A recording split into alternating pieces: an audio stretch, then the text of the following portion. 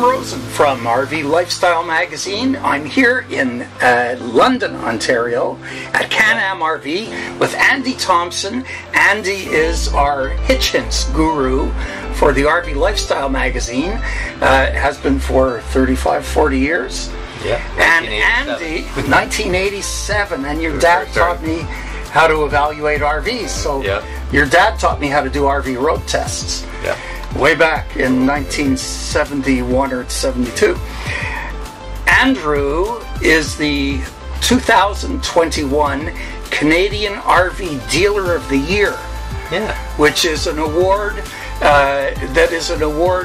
Nominations come from the peers, the RVDA of Canada member dealers across the country, and they are. The decision is made by a panel of 5 previous Canadian RV Dealer of the Year award recipients. And RV Lifestyle Magazine is delighted to be the founding sponsor of the Canadian RV Dealer of the Year award. And Andy, it's a marvelous achievement, and thank you so much for bringing all of your expertise to the magazine. Well, I enjoy doing it. It's been a great learning exercise over the years, and always keeps you up to date on things. Yeah, it has. You know, you and I both had a lot more hair when we started doing this stuff. Yes, that's... yeah. So today, which is middle of February 2022, we are sitting in a 2022 Lance Camper travel trailer. This is a model 1995. And this is a beautiful unit. This would be a high-end travel trailer. The fit and finish is just outstanding. The features are just beautiful. But Andy, you're the expert. Tell me what your favorite aspects of this particular trailer are. It's our top-selling Lance model. It's, and they're all fairly even, but this one every year is pretty much #1. I think one thing that Lance does really well is this dinette we're sitting in. Yeah, this is usually a dinette isn't the most comfortable place to sit. Where this, you can easily swing the TV around, spend an evening in here, lounging in this dinette watching TV. So they're doing double duty with this space to keep the size of the trailer down. It's also a really deep slide out, so you it's an excellent slide out. This would seem to be. What about... it's 42 inches. 42 inches. It slides out 42 inches. That's really amazing. The one thing I always perceived as a bit of a negative is this step up into the slide that you have in here. But when Heather and I actually picked one of these up at the factory in California and used it for a few weeks, we discovered that actually this works really well, because it almost becomes, when you're preparing dinner and that, an extra counter space that's more usable than the normal height dinette. So it's turned out the negative was a positive. The reason it's elevated is so that there can be a wheel well, and that keeps the overall height of the trailer down and makes it tow much easier. And that's so that's why you have to elevate it. So it's a worthwhile trade-off for the towing. And having wheel well, that affects the center of gravity. It affects the weight distribution, and all of this is reflected in the towability of the vehicle. That's correct, yeah. And this vehicle tracks beautifully because it's balanced so well. Yeah, they're an excellent towing, very nicely done trailer. Of course, all Asdel in the walls and that, so you'll virtually never see a delamination or anything in there. Yes, and not only that, Asdel is impervious to the infestations of the various bugs and things that you tend to get when you're down in the warmer climates. Yeah. You know, so... well, and being built in California, they'd have lots of experience with that. Yeah, and again, that's premium components. Like most trailers, but when we do the PDI, we do some extra sealing on them. As I said, they're built in the desert, so we have to accommodate that. But that's nothing unusual for us. Virtually every trailer we sell, we do that. There's and we've been very pleased. We've had the Lance trailers now for about 7 years, and very, very few problems. People that buy them are quite pleased. Not a lot of No, complaints about there's anything. not a lot of things. So Andy, this is a really, really nice looking trailer. It's earth tones. There are, I would imagine, a full range of decor selections and fabrics and upholstery. There's 3 different selections, but what the fabrics are made of is nice. So it's not the typical bonded leather that will tend to shred in a few years. This stuff will last probably just about indefinitely. And they got the diamond stitch pattern on the back. Yeah, that's it's nice. just a nice subtle look to it. The bed's got the mattress is a higher end mattress with a pillow top, very comfortable, so you don't have to just throw that away first day and get another one. And it's got, the bed lifts and it's got gas assist. Yeah, Which is, I mean, it's not even fingertip, it's just... It works a little headed easier up, it than a comes lot up. of them do. Oh, it works very easily, yeah. And, you know, when we looked under the bed, they give you a package of roof vent insulators. Yep. These are like vinyl squares that snap padded, into place, padded vinyl, insulated. They snap into place over the lumidomes, and that, well, serves many functions. It's insulation. In cold weather, it makes a surprising difference. And then if you like it dark when you sleep in the morning, well, you can have those on there, and it makes the unit a lot darker. And so, but they're just one of those extra little touches they do that really is kind of nicely thought out. Yeah, and you know, when we're and that talking probably about... comes back to what you were talking about, where the people that build them actually use them. They use them. And Oh, it makes a big absolutely. And you know, that's so refreshing, because some of the manufacturers have never spent a night in their vehicles. Yeah, that's pretty common. We know quite a number of them, but not the Lance guys. When you're talking about light control, the shades, like this shade that we're sitting in front of, we have it up, so the lighting on the video is much better. But you've got a translucent shade here. So that's the window screen. Window screen here. Yeah. And this is also an emergency exit. Yeah. So and you can spread that, and then when you pull this up, and then you can actually climb out the window. Now I have had to do that once. Yeah. And you can, and on this one, that'd be probably your last window to choose, because there's the 2 huge bedrooms windows that would be very easy to climb out. When you put your leg out, you don't have to scratch your ear with your foot. Yeah. Because you're a lot closer to the ground if you climb out of the emergency exits in the bedroom. But it depends upon what side you're on. Yeah. If the vehicle should be in a situation where you have to get out. Yeah. I've never had a customer have to do that, other than a couple of times I've had door locks break, so they've got out the emergency exit. But that's exactly what happened.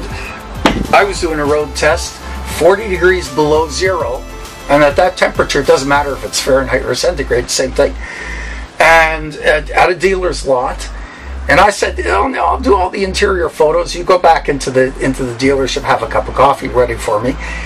And we closed the door. And when we closed the door, I could not get out. Yeah.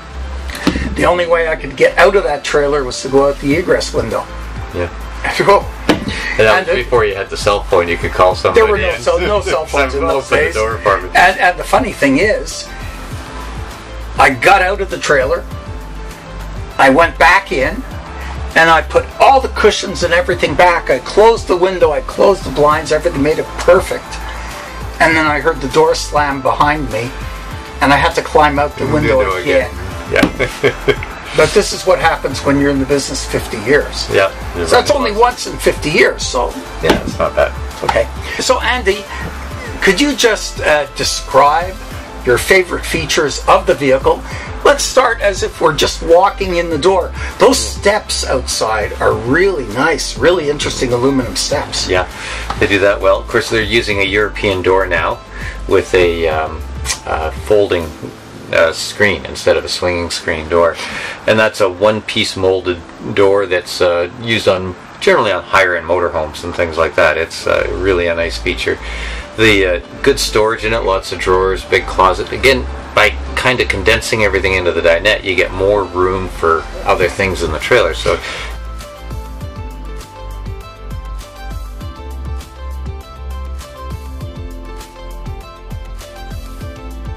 you still get the walk-around queen bed. You get the big roomy bathroom, and then the little touches. It's a single lever faucet in the bathroom. It's got the shower with I can stand up in the shower.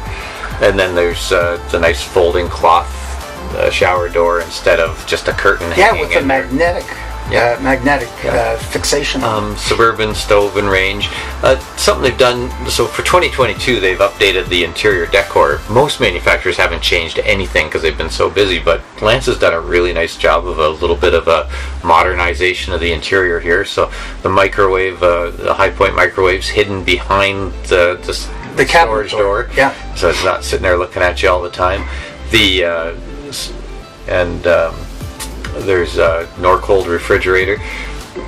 Lance is still doing an absorption gas refrigerator. Almost everything else is going to 12-volt compressor fridges. Yeah. But I think boondocking is such a big thing for their customers. They've stuck with the propane for now anyway. Mm-hmm. And there's so a lot of things really nicely done on that. The other change for Lance for 2022 is ducted air conditioning. They finally gave in to the pressure. They always had a laminated roof with the central discharge AC unit, but everybody's asking for ducted air. So for 2022, it has ducted roof air. Yeah, we turned that on. Yeah, it's fairly quiet. Yeah, and of course, fantastic fan up in the bedroom area.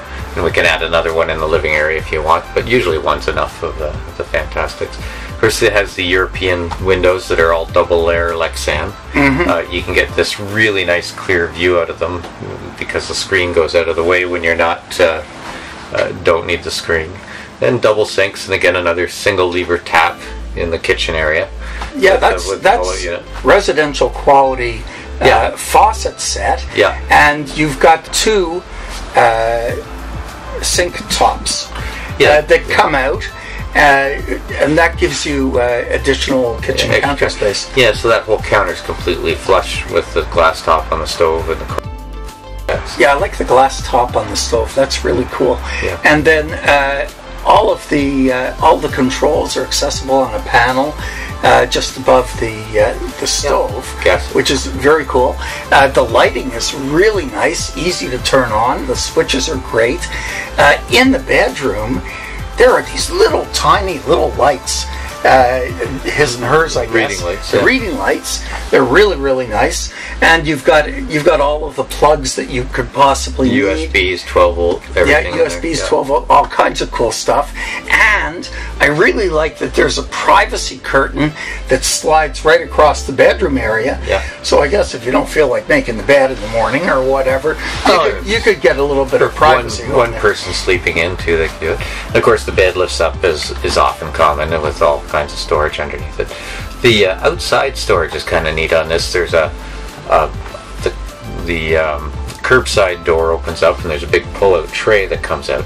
That storage goes almost all the way across the unit. On the other side is a completely sealed storage, which will hold a 2,000 watt Honda generator. Cool. So you can carry your generator in there and not have to worry about fumes coming into the trailer. Now you can't run the generator in there, but right below it on the frame there's a padlock, one of the cable locks that you can lock your generator down so that when you're using it, it's not going to wander away. Are they doing anything with regards to solar power? Well, solar power is an option on them from Lance, so we usually do it here just because people can select what they want. There's every customer has different needs, so some people. But the unit it's pre-wired for the installation. Pre-wired for solar, yeah. That's right. Most people get some amount of solar, depending what they want to do. Now, with the RV industry, they produced 600,000 units last year, and they're on pace to set another record. What would the lead time be if a family wanted to purchase one of these units? How long would it take to get delivery? Well, nobody knows.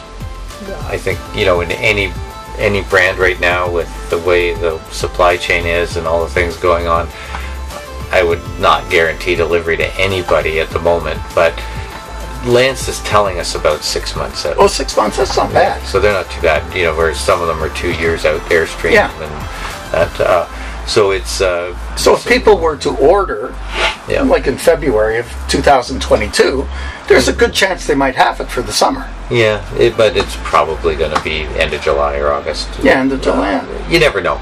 It's... we had one come in last week that we didn't expect at all. We didn't expect to see it for 3 months, and it arrived. So amazing. It's sometimes, I think, with all of the shortages they're having right now, they've got enough stuff to build this one, but not that one. So this one gets thrown in the line, and all of a sudden it arrives. And it's that might start to straighten itself out by summer, and then all of those lead times could become much shorter. I would think so. I would hope so. But I said that 2 summers ago, and it didn't happen. So it got worse before it's going to get better. Yeah. Now, as far as Lance is concerned, Lance has a dealer network, complete dealer network across Canada and the United States. Yeah. So anyone purchasing from any Lance dealer, those trailers could be taken care of by any of the other Lance dealers in North America. Yeah, if you're on the road and you have a truck problem, it's we have a little different philosophy on that. If somebody's on the road and having trouble, we say just call us first, because sometimes we'll know a shop we've worked with in the area before, or a mobile tech or whatever. Most of the established dealers have connections pretty much all over North America. And sometimes we could just tell people what, I would say probably 3/4 of the calls we get of people having a problem is just they've forgotten how to use something. Yeah. And things are more complex now than they used to be, so it's easy to forget that. You know, you don't use this thing every single day. So it's all of a sudden you go out and you can't remember what I was supposed to do with this or that. And usually a phone call clears it up. Yeah. So that's, and if you go on YouTube and search for Lance Trailer Factory Tour, to see how meticulous the factory workers are, where they measure twice before they put in a screw. So they're not just using a nail gun, helter-skelter with the nail guns, and they're not running all over the factory. Yeah. They are. Everything is measured, and it's well, and you'll hardly precise find a staple hole in this. You know, it's sometimes I wish they took staple guns out of all the factories. Well, here they've pretty much solved that. Yeah. There's, and you know, I could say the one that we picked up right from the factory in California. I put propane in it. We used it for 3 weeks out there, brought it back. I had a list of 3 items, very minor, to repair on it. Yeah. So that's pretty neat to be able to do that right out of the factory. Yeah. Well, usually the PDI that's done at a dealership on the run-of-the-mill trailer could take a couple of days. Oh, easily, yeah. And the joke is sometimes the dealership's the last 100 feet of the assembly line. The last 100 feet of the assembly line, and the quality control. Yeah. Not at Lance, though. No, it's very well done. And, you know, of course, people may not realize Lance is the largest producer of truck campers in the world. And no RV is more weight sensitive than a truck camper because of the height of it, and you're dealing with the GVWR on the truck. So they've got all that technology and understanding of how to build something really well, build it light and weight, and so they've done that well with this and kept the aerodynamics good. There's lots of trailers that are light, but they've got them 11 feet in the air and not nearly as nice to tow as they could be. But the really fascinating thing about Lance, and if you search our RV Lifestyle YouTube channel, you'll see a video I did several years ago with one of the Lance reps. And we were talking about, I believe it was their 650 truck camper. And it was a SEMA show prototype show unit, but the only difference was it had an applique to match the yellow and black truck that it was on. And the thing with the Lance corporate staff is they're all campers, and they'll go out into the desert with the truck campers and with the trailers, and when they come back, if there are any things that have to be attended to from an engineering perspective, they're fixed. You know, and we've had a very, very good relationship with Lance for 25, 30 years since we first met them. The fellow who runs Lance actually still owns his original '89 Lance camper. Yeah, it's amazing. So getting back to this particular travel trailer, now we just towed this in and around the country roads in the London, Ontario area. We had a Toronto blizzard yesterday. Better part of almost a foot. Light snow in there. Almost a foot. Almost a foot of snow. This would have been referred to back in Montreal, my hometown, as flurries. That's right. In Toronto, of course, was a blizzard. So the tow vehicle that you decided would be interesting to use to do our road test was a Chrysler 300, which is a wonderful sedan, and people think that you have to have a half-ton or three-quarter-ton truck to tow a trailer. But the Chrysler is actually an outstanding tow vehicle. Yeah, it's, you know, the 300 is well proven now. We've been using 300 since 2005 to tow with, and it was refreshed in 2012. Basically, you still buy the same car today as the one we were driving, the 3.6 liter 300 horse V6 with the 8-speed ZF transmission. That car, if you keep your speed reasonable, it'll run 36, 37 mile to the gallon solo on the highway. Yeah. And it'll tow the Lancetravel along at about 15 miles to the gallon. It's very, very stable because it's got a low center of gravity. It's got four-wheel independent suspension. Comes out of the factory with the perfect size tire and wheel for towing. You just need the hitch and the wiring on it, and you've got a great tow vehicle. It's but people don't buy them that much because these days everybody wants an SUV for some reason. Yeah, but you know, realistically... Logically the car makes more sense because better mileage. The one thing I like about a sedan is the stuff I carry in the back I put in the trunk, and I don't hear it rattle, and it's secure. But you know, I know that most people that buy this are going to tow it with a... Well, they'll tow it with an F-150 or a 250. They'll tow it with a mid-size SUV. Yeah, most of these that we sell go out on things like Chevy Traverses, Buick Enclaves, Ford Explorers. That seems to be the more common tow vehicle for these. That's and it makes a very nice package. There's no reason not to use one. It is a nice package. Absolutely. Now, in order to tow with the Chrysler 300, what hitch did you put on? Well, we buy a hitch that's off the shelf, a draw-tight, I believe, and then it's a draw-tight or a Curt, and then we strengthen that hitch, so we extend it up. A draw-tight or a Curt? Yeah. Yeah. And then we extend that hitch up underneath to the in between the rear wheels, so that when we do up the weight distribution bars, it's got something to work with to transfer the weight with, which we do on most vehicles. So you reinforce the hitch attachment to the actual car. That's right. Yeah. And the society, and I've mentioned this in the column before, but the Society of Automotive Engineers standard for the torque the weight distribution hitch has to withstand is really inadequate. So basically we're making up for that lack in that standard. We're making it able to withstand much more.